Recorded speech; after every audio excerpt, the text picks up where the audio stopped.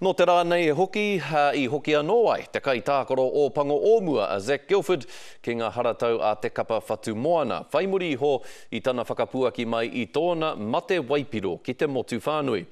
No te marama o kohi tātea I heki hoai a Guildford I te kapa, ko tōna hara he patu tangata I tētahi ngahau. No tērā wiki I tuatua noa ia ki mua I te aroaro o te rōpū whakawā o te uepū whutupōro o te motu mō tērā hara ōna. Hioi, kāre tana kirimana I whiua ki te ipu para. Hei tāna I nai nei ko te rapu tūranga ki te aroa kapa whatu moana te whāinga.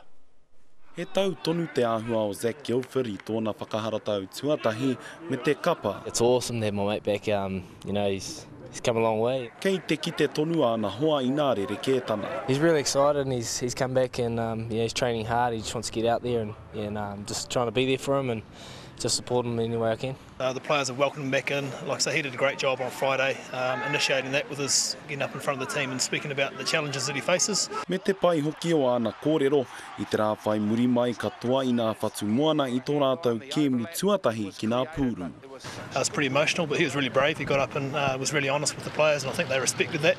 It's great to have him back in the mix. Aha kua whakaatu hia tana kore inu waipiro, iaia nei ko te whakaatu kua rite ia ki te whakamau I te poraka pano me te whero. Looks like it. He looks like he's in pretty good nick, so yeah, I don't think it'll take him too long to get up to speed. Hei tēnei rā horoi pea ia tākaro ai ki nā Southern Kings. Rāpare tāwhai te karere.